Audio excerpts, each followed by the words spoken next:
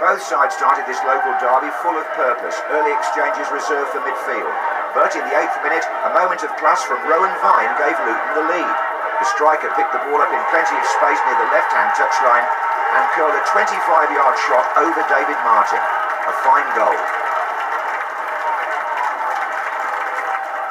Luton doubled their advantage a minute before half-time. Berkovic's corner was headed back across goal by Coyne, and the in-form Howard turned the loose ball home. However, the two-goal lead only lasted as far as injury time, and MK Don's free kick and Small scored from close range.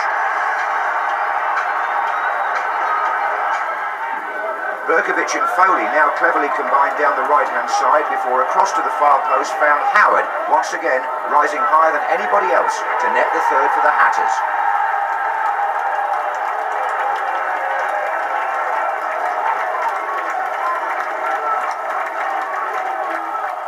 Seven minutes before the end, Howard made it 4, completing a well-deserved hat-trick in the process. He side-footed home a neat pass from Vine to ensure that over 3,000 Hatters fans had an enjoyable journey back down the M1.